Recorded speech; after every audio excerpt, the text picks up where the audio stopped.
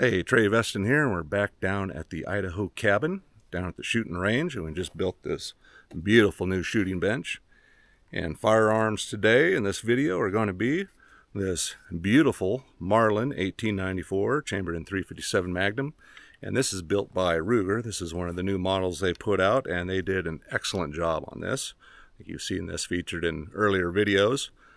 And today I made an improvement on it. I added this Ranger Point Precision fiber optic sight clover leaf pattern, and it's I like it. The workmanship is excellent on it. It was 115 bucks, bought directly from their website. They sent it out along with some decals.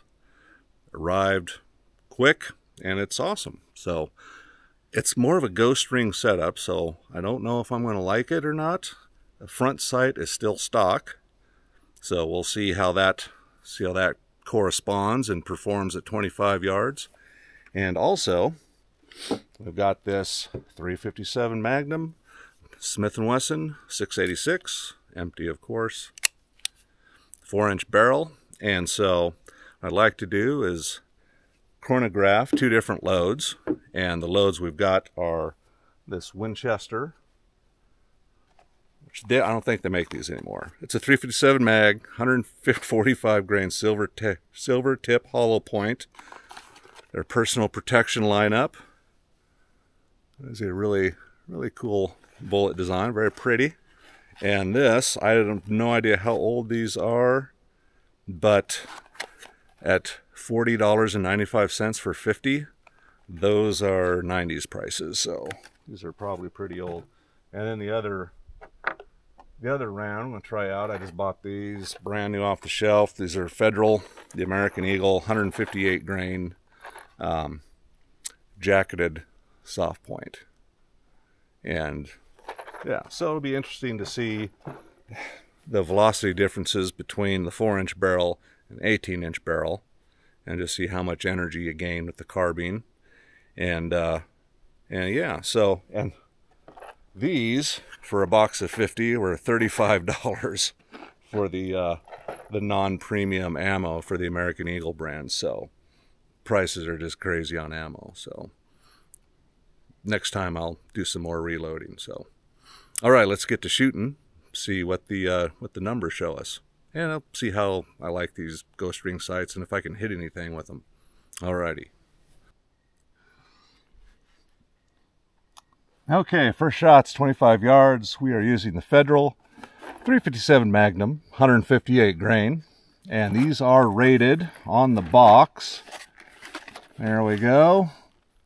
Velocity, 1,240 feet per second at the muzzle. That's 539 foot-pounds of energy. So that's 1,240 is what they're saying. Let's see how they do in an 18-inch carbine. Yeah, let's just go for the middle of the head.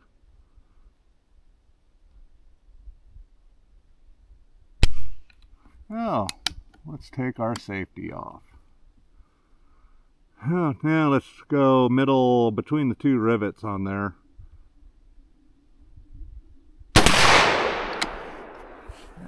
Let's see, that's a little low. First shot.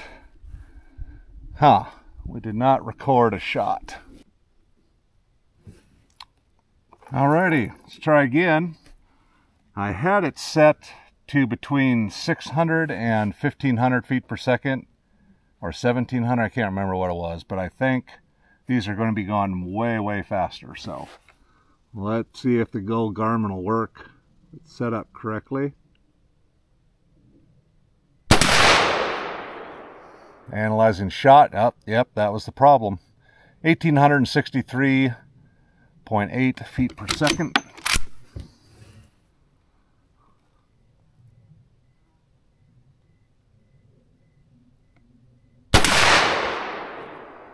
Next shot, 1,834.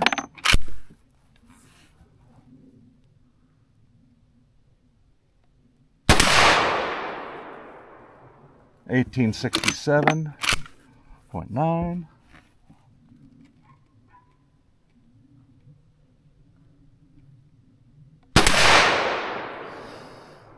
1848. Should be the last shot.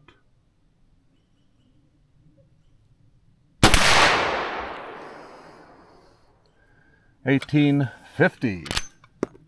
And we are dry. So there we go. So the average is going to be 1,853 feet per second out of the carbine. And these were rated at, that's 12 something, 1,240 feet per second. And we're actually getting 1,853. So there you go. A little over 610 feet per second faster out of the carbine. But that's what the box is rated at. So let's fire 5 rounds through the 4-inch barrel, the 686, and see how it does.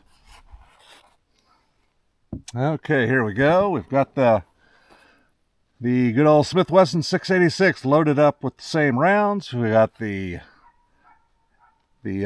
chronograph recalibrated, and we'll aim at the head. We're at 25 yards. Yeah, I missed. How could you miss? And first shot, 1282.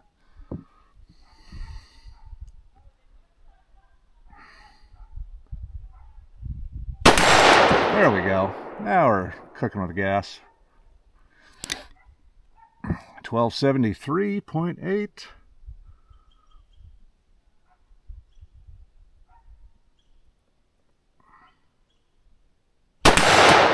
Oh, another shot, dead on. 1302.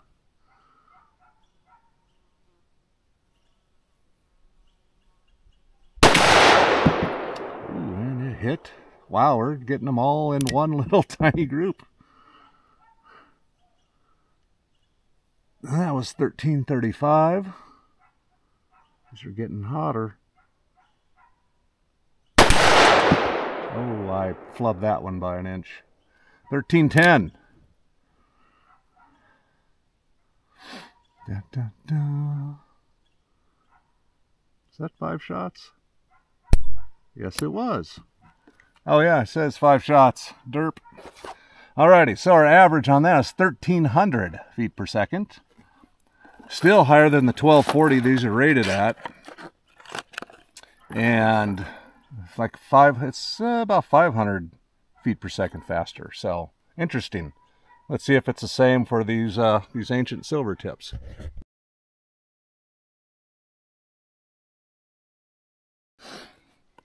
Okay, we are loaded up with these ancient Winchester 357 Magnum 145 grain silver tip HPs. They don't give a feet per second or anything on these. Application guide.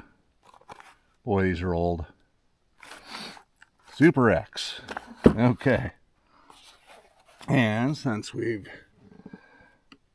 got everything set up for the pistol, we'll continue to use the pistol. Alrighty. 25 yards. And I checked the group, and I think it was just about 2 inches offhand, or with this cheesy rest at 25 yards. So not bad. Let's see if these can do any better. Oh, holy crap. Those are potent. 1336.5. And it hit dead center.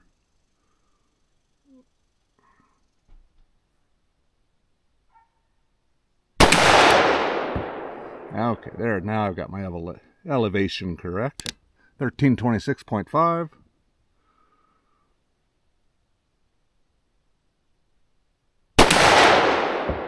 Oh, and that went off to the right. Pistol doesn't like these as much. 1293.2 for the third shot.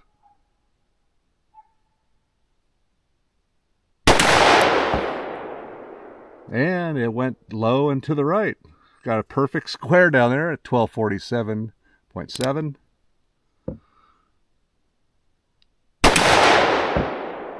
And went down a little bit lower, 1310.3. Alrighty. So average 1302.8.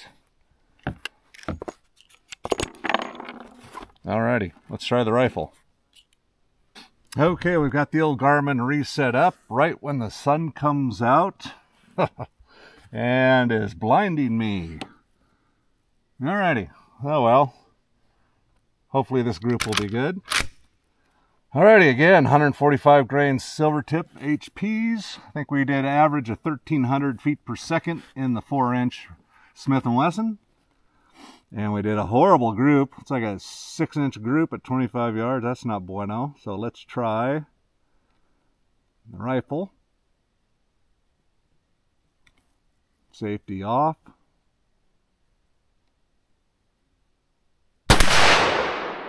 And these are hitting low, just like the other rounds. So yeah, it looks like I need to adjust that sight up a little bit. Won't worry about it for now. And that was 1875. So that's 575 feet per second faster. Wow.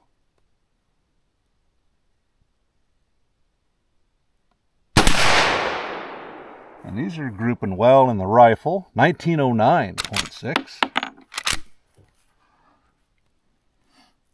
And I can tell you the powder, the smell of the powder in these is a funky smell. These are old rounds. Well, 30-something years.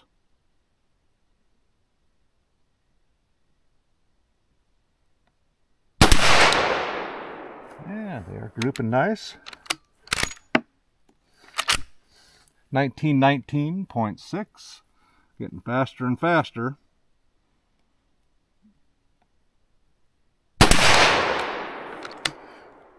1901.8. And last shot.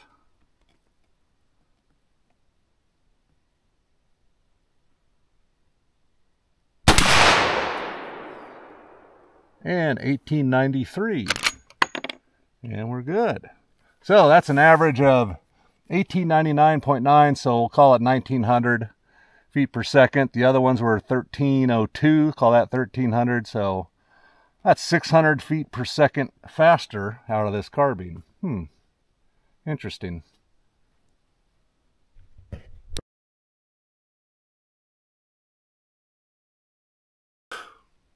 Well, that concludes another successful range session in that nobody got shot and no guns blew up. So that's a win in my book.